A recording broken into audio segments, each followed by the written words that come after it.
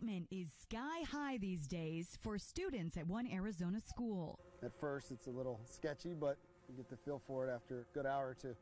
This drone with an HD camera on board is Fairfax High School's latest tool in its high-tech arsenal. The iPad shows the footage from the camera on the drone, and then the controllers, you can control it so you can actually watch your flight on the iPad.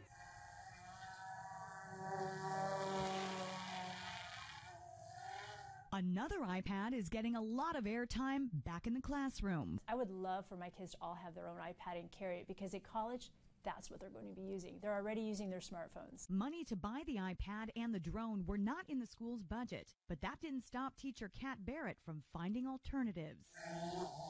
We have to find alternatives. Those corporations out there are the ones taking our children into those fields. So how are we going to get them there? One way Barrett found is a website called donorschoose.org. She filled out an online request for the drone and hoped a generous donor would see it. The College National Football Association had found ours. They finished out the remainder that we needed for the drone. We just all melted in the room because the guys are like, we're going to be like NFL players. We're going to have a drone. And I'm like, we all have to learn how to use this.